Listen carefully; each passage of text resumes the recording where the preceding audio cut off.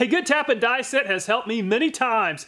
So the question is that $20 tap and die set just as good as the one that costs $230? Let's find out. In the first test, we'll see which brand makes the easiest work of tapping half-inch aluminum. Then we'll see which brand delivers the best thread tolerances. We'll see which dies perform the best making all thread. Finally, we'll see which tap survives some spring steel. At a price of only $20, the least expensive brand we'll be testing is made by Pittsburgh and sold at Harbor Freight. Lifetime warranty, made of carbon steel, heat treated and hardened, precision ground, cuts and renews external and internal threads to exacting standards. Includes 17 taps, 17 dies, adjustable tap wrench, T-handle tap wrench, adjustable die wrench, screwdriver, screw pitch gauge. The Pittsburgh is made in China. The Pittsburgh tap weighs 14.19 grams and the die weighs 21.38. Let's kick off our first test to see how the taps compare on some half-inch aluminum. I'll first drill 30 holes using the recommended twist drill size of 17/64. I'll use some cutting oil throughout this test that we previously tested in another video. I'll start the Harbor Freight Pittsburgh tap in the drill press just to make sure the tap is perfectly aligned with the hole. I'll be using the adapter out of the Irwin set to hold the taps. I'll also be using a torque adapter to keep track of how much torque it takes to drive into the tap. The torque adapter does reset if I let off the torque, but the torque measurements are stored in memory. And the Pittsburgh had no problem cutting through the soft aluminum, and the torque peaked at 114 inch-pounds on the first hole.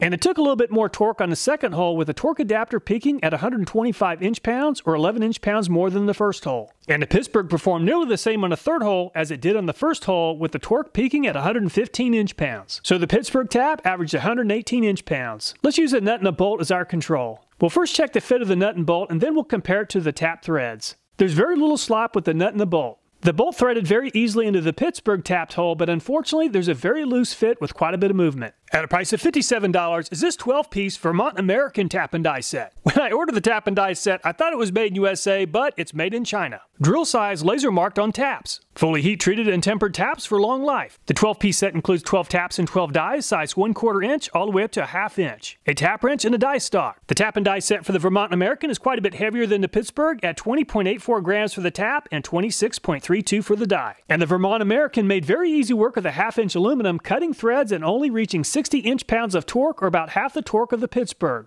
Once again, the Vermont American made very easy work of the aluminum and performed nearly the same as the first set of threads at 59 inch-pounds. Tapping the third set of threads took a little bit more effort than the first two, 69 inch-pounds for an average of 60. Threading in the bolt was just as effortless as the Pittsburgh. Just like the Pittsburgh, there's quite a bit of movement with the bolt. At a price of $60 is this 14-piece Irwin Hansen set. Includes 5 taps and 5 dies, sizes 1/4 through 3/8. Performance threading system, self-aligning tap and die set. The taps start straight, we're going to test that. Made of high carbon steel for hand threading applications in a variety of materials. Alignment plate for straight starts every time. Versatile base can be driven with die stock, 3/8 inch ratchet, or T-handle. The die lock eliminates set screws with a simple twist to insert and remove die. Includes a very nice carrying case. The taps and dies are made in USA. The drive tools are made in China. The Irwin tap weighs 20.73 grams and the die weighs 39.94, which is by far the heaviest yet. Just like the Vermont American, the Irwin made very easy work of the aluminum, only reaching 62 inch-pounds on the first set of threads.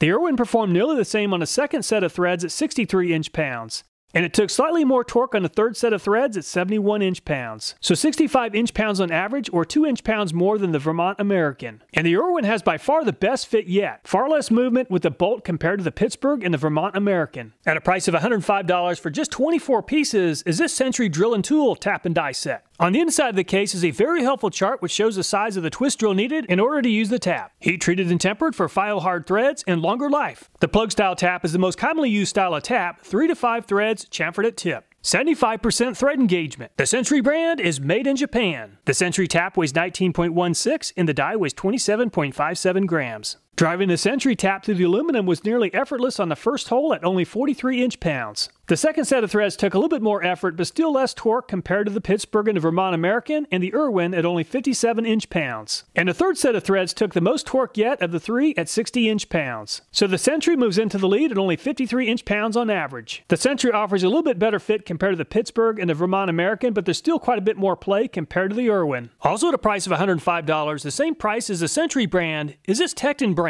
However, instead of just getting 24 pieces, you get 45. Hardened tungsten alloy high-speed steel construction. These taps and dies will cut mild carbon and alloy steel, stainless steel, cast iron, aluminum, brass and bronze. Tapered coarse and fine threads start easily and prevent over-threading. 3, 4, 5, and even 6 flute taps and dies for hand threading applications.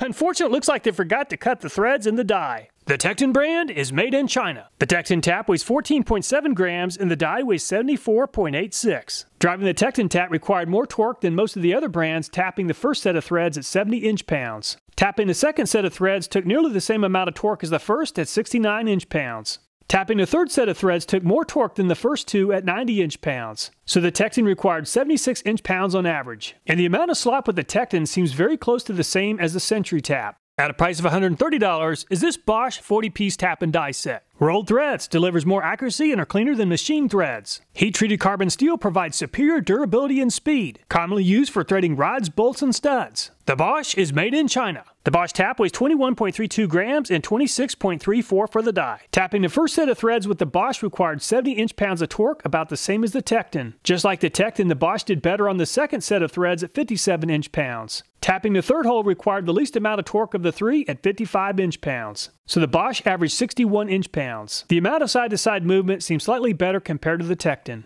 At a price of $134 is this Draper 52-piece combination tap and die set. Unfortunately, the Draper kit doesn't have a 5/16 with an 18 thread pitch, but it does include a 24 thread pitch. Definitely not a perfect apples to apples comparison, but let's test it anyway. I'm not entirely sure where the Draper set is made, but I believe it's made in Europe. Made of high carbon steel, supplied with the correct drill bits for tapping, manufactured to EU standards. The Draper tap weighs 14.71 grams and the die weighs 21.52. And the Draper made very easy work of tapping the threads at only 39 inch-pounds, the least amount of torque yet. And the Draper did even better tapping the second hole at only 33 inch-pounds. And it took the Draper 38 inch-pounds on the third hole for an average of 37 inch-pounds. And the Draper definitely has the least amount of slop, but then again, it's not really an apples-to-apples comparison with a 24 thread pitch tap. At a price of $144 is this 77-piece GearWrench brand. Ratcheting T-handles wind dies with a 5-degree arc and have a reversing lever to eliminate hand-over-hand turning. Twist-lock guide system reduces walk-back of the die guide and keeps the dies centered while cutting. Die adapters work with a 3/8-inch drive pass-through ratchet and socket system as well as socket accessories. Auto-locking feature allow for the tap adapters to be removed safely. Packaged in Taiwan with goods from Taiwan and China. The GearWrench tap is the lightest yet at 13.45 grams, and the die is about average at 26.43. And the GearWrench needed less torque than average to cut the threads on the first hole at only 56 inch-pounds. The GearWrench required slightly more torque on the second hole at 68 inch-pounds, which is about average for the different brands. And the GearWrench only needed 56 inch-pounds to cut the threads on the third hole. So the GearWrench averaged 60 inch-pounds and moves into second place behind the Century brand. Compared to most of the other brands, the GearWrench seems to have done a very good job with very little side-to-side play. And the most expensive kit we'll be testing at $221 is this Craftsman 75-piece tap and die set. Combines inch and metric sizes in one convenient kit. Hex-shaped dies permit use of sockets and wrenches as well as die stocks. Hardened, precision ground and polished carbon steel surfaces make chip removal easy. Rust-resistant satin finish for smooth cuts with less friction. We're going to test that. The Craftsman set is made in China. The Craftsman tap is also very light at 13.64 grams and the die weighs 26.07. For the taps with an 18 thread pitch, the Craftsman required the least amount of torque yet at only 42 inch-pounds on the first hole. And the Craftsman needed right at 42 inch-pounds again on the second hole to cut the threads. And the Craftsman needed right at 52 inch-pounds to cut the threads on the third hole. So the Craftsman averaged 45 inch-pounds, the least amount of torque for the taps that have an 18 thread pitch. The Craftsman also seems to have very close to the same amount of side-to-side movement as the Irwin. The torque it takes to cut threads is just one indicator of tap quality and sharpness, and the Draper with a 24 thread pitch came out on top at 37 inch-pounds on average. Comparing the brands with an 18 thread pitch though, the Craftsman came in on top at 45 inch-pounds, Century 53, GearWrench 60, and Bosch 61. Let's compare the taps as they cut through some 1/4 inch 4140, which is a lot harder than aluminum, but only half the thickness at a 1/4 inch. Just like the first test, I'll start the taps in the drill press to make sure that the tap is perfectly aligned with the hole. I'll use a larger torque adapter just in case more torque is needed. And the Pittsburgh needed 122 inch-pounds or 4 inch-pounds more on average to tap the 1/4 inch steel compared to the 1/2 inch aluminum. So let's measure the side-to-side play using a feeler gauge using a nut to serve as our control. 1.18 millimeters of side-to-side movement. The Pittsburgh is on the left and the nut is on the right. The Pittsburgh has 2.93 millimeters of side-to-side movement, or nearly 3 times as much as the nut. The Vermont American needed less than half the torque compared to the Pittsburgh at only 55 inch-pounds to tap the threads. Unfortunately, there's slightly more movement at 3.18 millimeters compared to only 2.92 for the Pittsburgh. And the Irwin required even less torque than the Vermont American at only 49 inch-pounds. And the Irwin only has 1.28 millimeters of side-to-side travel, which is nearly as good as the nut. Very impressive. The Century needed 1 pound less than the Irwin at 48 inch-pounds to tap the threads. It does have more side-to-side movement compared to the Irwin at 1.55 millimeters. The Tekton needed 21 more inch-pounds of torque to tap the threads compared to the Century at 67 inch-pounds. However, the Tekton has the same amount of side-to-side movement as the Century at 1.55 millimeters. The Bosch needed 49 inch-pounds of torque to tap the threads. And the Bosch moves into second place behind the Irwin with the least amount of side-to-side play at only 1.5 millimeters. Definitely not an apples-to-apples comparison with a 24 thread pitch, but the Draper only needed 35 inch-pounds to tap the threads. As you'd expect with a 24 thread pitch, there's very little side-to-side travel at only 0.63 millimeters. And the GearWrench only needed 43 inch-pounds of torque to cut the threads, or slightly less than the Century. The GearWrench moves into second place with only 1.45 millimeters of side-to-side movement. And the Craftsman needed the least amount of torque yet at only 40 inch-pounds to cut the threads.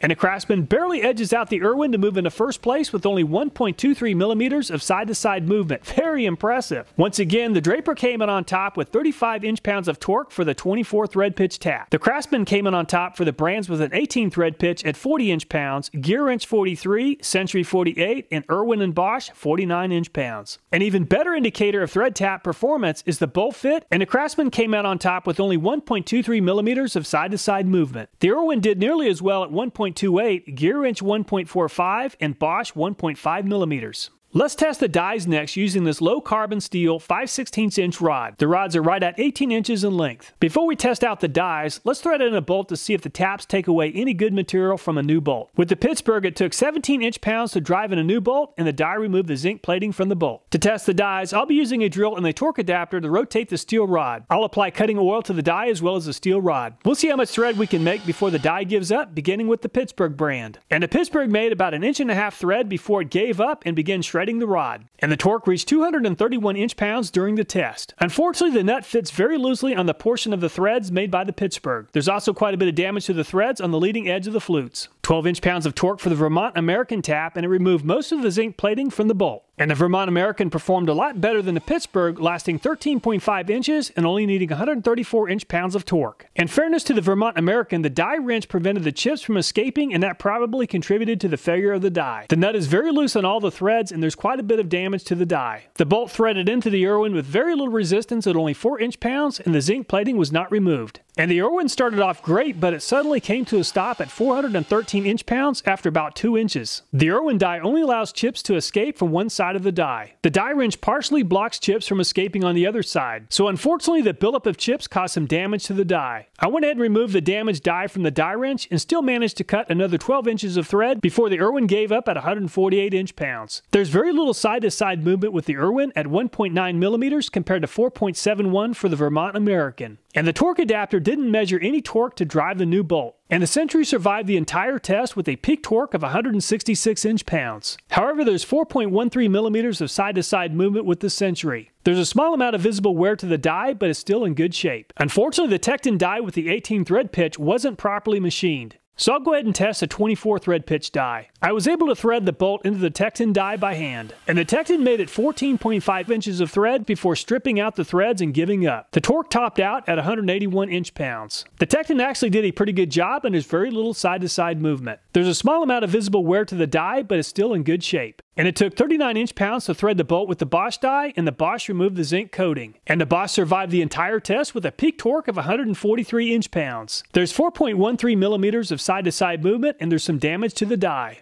And the new bolt easily threaded into the 24 pitch die by hand. And the Draper survived the test, and the torque peaked at 160 inch-pounds. Unfortunately, the nut is pretty loose on the threads. However, the die is in pretty good shape with a small amount of doling to the leading edge of the flutes. The new bolt threaded into the GearWrench tap at 29 inch-pounds. And the GearWrench survived the entire test with a peak torque at 111 inch-pounds, the least amount of torque yet. And the side-to-side movement with the GearWrench is very close to the same as the Irwin at 2.25 millimeters. The die is still in really good shape. It took 19 inch-pounds to thread the bolt into the Craftsman die. And the Craftsman survived the entire test and did nearly the same as the GearWrench at only 110 inch-pounds. The amount of side-to-side movement is also very similar to GearWrench at 2.1 millimeters. The die is still in really good shape. In fairness to all the brands, this was a durability test designed to accelerate wear. 5 of the 9 brands survived the entire test. Unfortunately, the die wrenches for some of the brands, such as the Irwin, prevented adequate chip removal. This caused damage to the die and really hurt the performance. Out of all the dies with a thread pitch of 18, the Irwin came out on top at only 1.9 millimeters of side-to-side movement. The Craftsman performed nearly as well at 2.1 and GearWrench 2.25 millimeters. In the final test, let's see which of the taps can survive threading some very hard half-inch spring steel. While attempting to drive the Pittsburgh tap, I broke the Irwin tap holder and had to switch over to the GearWrench tap holder. And the Pittsburgh survived the test, but it did take a lot of torque to get the job done at 358 inch-pounds. Unfortunately, there's a lot of damage to the Pittsburgh tap after it came into contact with the spring steel. And the Vermont American survived this test, and it took a lot less effort compared to the Pittsburgh at only 182 inch-pounds. The Vermont American did experience quite a bit of wear, but not as much as the Pittsburgh. And the Irwin survived the test and made very easy work of tapping the hole at only 120 inch-pounds. Very impressive. And there is some visible wear to the Irwin tap, but it's in better shape than the Pittsburgh and the Vermont American. Just like the Irwin, the Century made very easy work with the spring steel at 129 inch-pounds. Just like the Irwin, the Century held up really well with only very minor wear. And it took quite a bit more effort to tap the threads with the Tekton.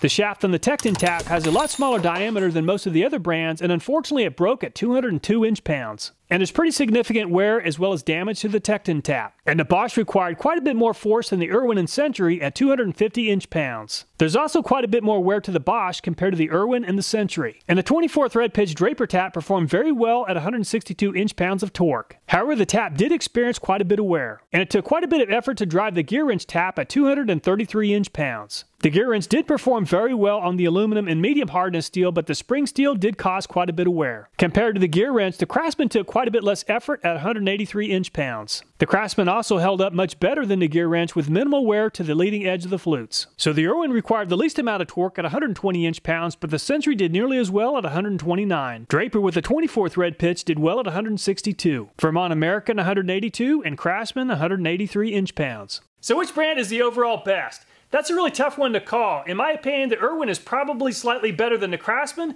but then again, the Craftsman performed extremely well. Both the Irwin as well as the Craftsman provided very tight tolerances, which is exactly what I want, at least, when it comes to tapping some threads. All the videos in this channel, including this one, are viewer suggested. So if you have a video idea, I hope you'll take time to leave a comment. Thanks so much for watching. Please take care and look forward to next time.